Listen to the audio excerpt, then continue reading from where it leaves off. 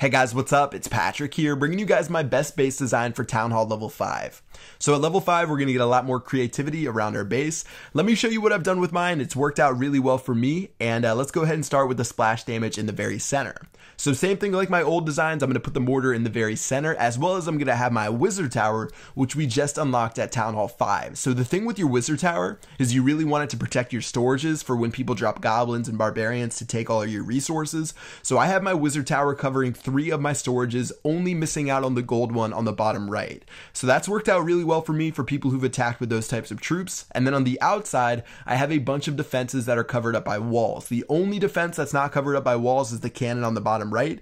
And for that one, I've actually went ahead and put 2 bombs in a spring trap. And that doesn't really matter too much because the bottom right is my most fortified side of my base, since the wizard tower is on the top left. And I really feel like this base is spread out so evenly that it's really good against people that try to attack you.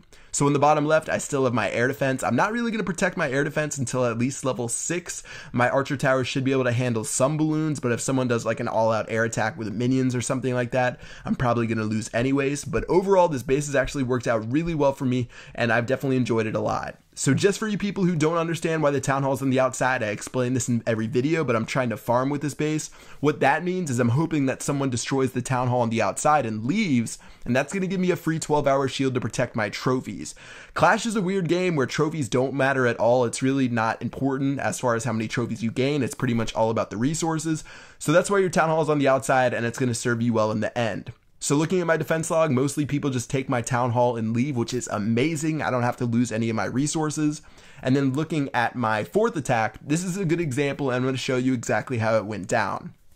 So for this attack, don't look at the resources stolen because I hadn't logged on in like 3 days or something like that, and he got a good amount from my mines and pumps. But look at how this guy attacks my base, and he's unable to really crack the left side of my base. So he's starting with some giants, and then after he drops the giants, he does have a healer inside of his clan castle, but he did drop his healer just a little bit early, so it got shot down anyways. And from there, he's just going to drop the rest of his troops and try to go through the bottom left-hand side. This is generally the type of attack you see at Town Hall 6, or sorry, Town Hall 5. People aren't like super pro or anything like that. He destroys most of my defenses, and you can see my mortar doing a lot of work against his archers, and my wizard tower as well on the top left is destroying most of his infantry and protecting most of my resources.